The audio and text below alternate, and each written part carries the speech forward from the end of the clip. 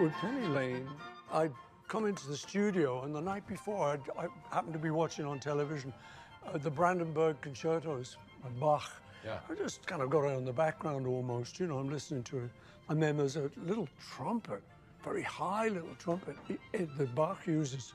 And I came in the next day, I said to George, Martin, Yeah. I said, what was that? He said, oh, that's a Piccolo trumpet.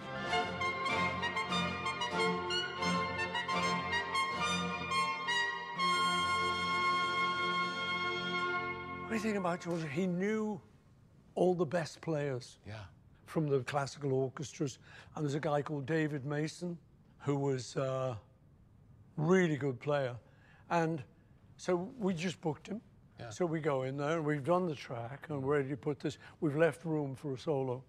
George and David sort of say, okay, so what do we want to play? And I go, and they go, oh, okay, hang on. And they're writing it down.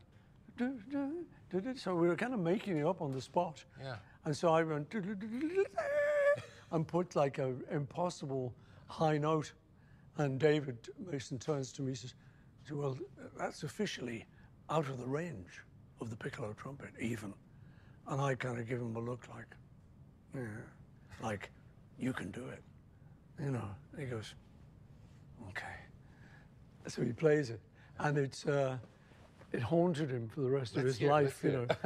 Yeah. The flute's beautiful too. Yeah, it's a mix of the two.